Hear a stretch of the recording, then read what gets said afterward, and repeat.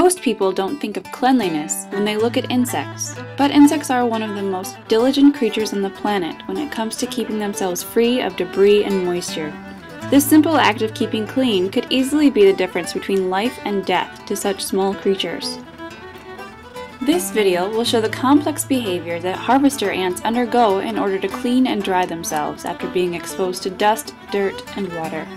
These behaviors ensure that the insect does not bring harmful infections to the colony and reinforces pheromone cues that alert other members of the family that they have encountered one of their own and not an intruder. The cuticle is a barrier against parasites, pathogens, fungi, and other infectious agents that could detrimentally affect insects.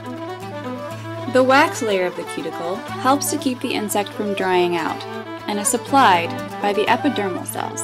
The epidermal cells are located beneath the procuticle and deliver wax to the outer layers of the insect exoskeleton through pore canals. When dirt, dust, and other particulate matter finds its way beneath the wax layer, it slowly abrades the cuticle, allowing the escape of moisture and leading to desiccation and death of the insect.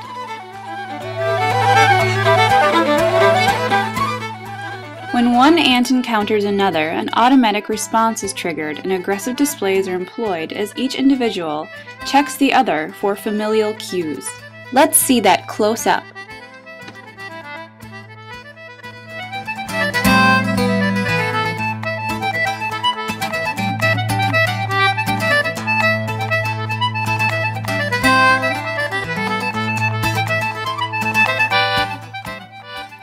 Insects not only can prevent themselves from drying out, but can also limit the amount of moisture that enters the body.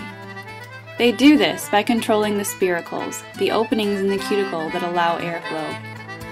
Open, the spiracles allow air and water in freely. Closed, the insect prevents loss or oversaturation.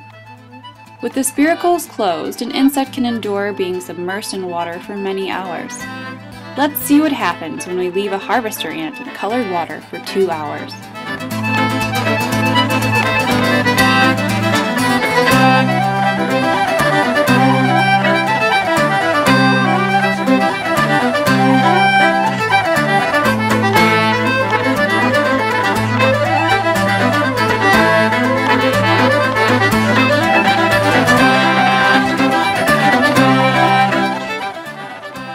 As you can see, the ant has no trouble returning to its normal behavior and almost immediately begins grooming behaviors to remove excess water from its exoskeleton.